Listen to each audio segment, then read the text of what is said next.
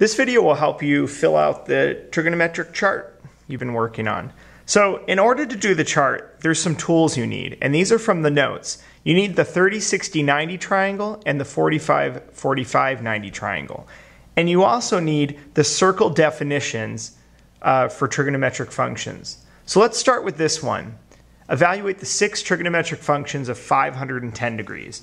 So the first thing we need to do is figure out where is 510 degrees. So if we start here and we go all the way around once, that's 360 degrees. Another 90 degrees gets us to 450. And let's see, another 60 degrees past that would get us to 510. So it's right there.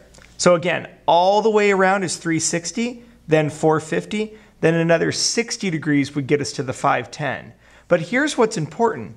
This angle right here, the reference angle, is 30 degrees. So once we know that's 30 degrees, we can make a little triangle here, and we can use our 30-60-90 triangle to label this side 2, this side rad 3, and this side 1. And the whole key to doing these is to figure out what your x, y, and r are. So right here, the coordinates of this point in this quadrant, since we're rad 3 over, the x coordinate would be negative rad 3. And since we're 1 unit up, the y coordinate would be positive 1. So here's what we have. X is negative rad 3, y is 1, and r is 2. Once you have x, y, and r, you can use these to figure out what everything is. So for example, sine theta, since it's y over r, is going to be 1 over 2. That makes cosecant theta, the reciprocal, just 2. Cosine theta is x over r, so that's going to be negative rad 3 over 2. The reciprocal of this, r over x, is what secant theta is going to be. Now notice this is going to end up with a radical in the denominator. So we have to rationalize it. So we just multiply by rad 3 over rad 3, and it ends up being negative 2 rad 3 over 3. Then tangent theta is y over x, so that's 1 over negative rad 3. We need to rationalize this one too, so if we multiply by rad 3 over rad 3, we end up with negative rad 3 over 3. And cotangent theta will just be negative rad 3 over 1, so it's just negative rad 3. All right, here's another one.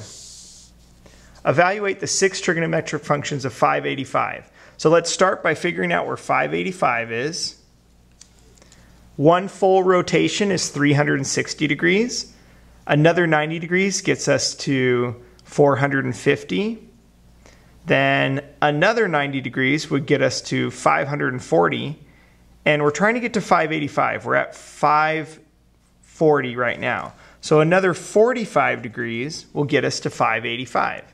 So again, 360, 450, 540, and now we're at 585. But here's the key. The reference angle is 45 degrees right there because we went 45 degrees past the x-axis.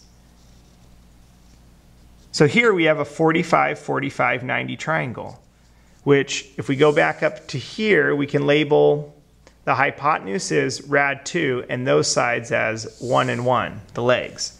So this length is 1, this length is 1, and this is rad 2. The key to solving these is determining what x, y, and r are. So the x coordinate here, since we're 1 unit over, would be negative 1. And the y coordinate here, since we're 1 unit down, would also be negative 1.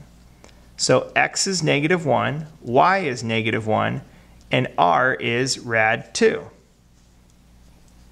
Next, what we need to do is evaluate all the functions. So since we have x, y, and r, we can use our trigonometric functions again. So in this case, sine theta is going to be y over r, so negative 1 over rad 2, which when we simplify will be negative rad 2 over 2. I mean when we rationalize, sorry. This one will be r over y, so that's rad 2 over negative 1, or negative rad 2. Cosine of theta will also be negative rad 2 over 2.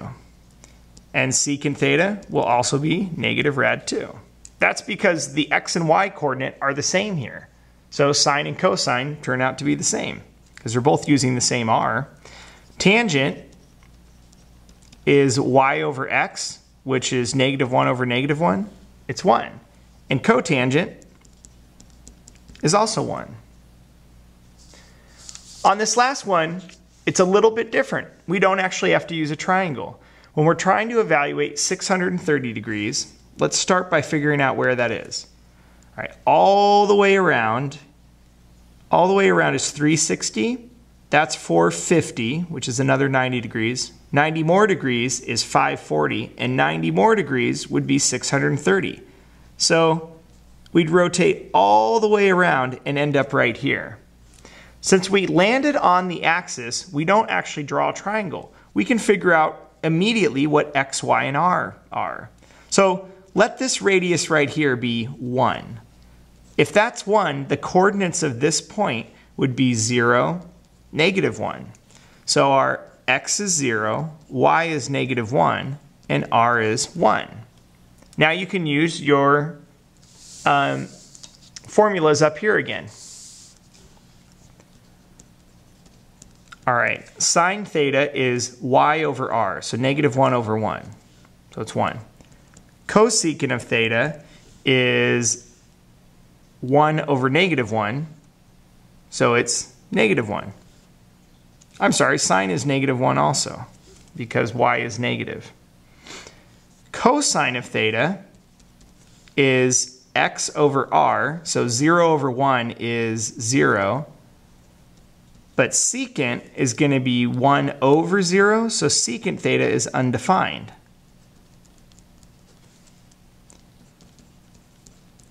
Tangent theta is negative 1 over 0, so it's undefined.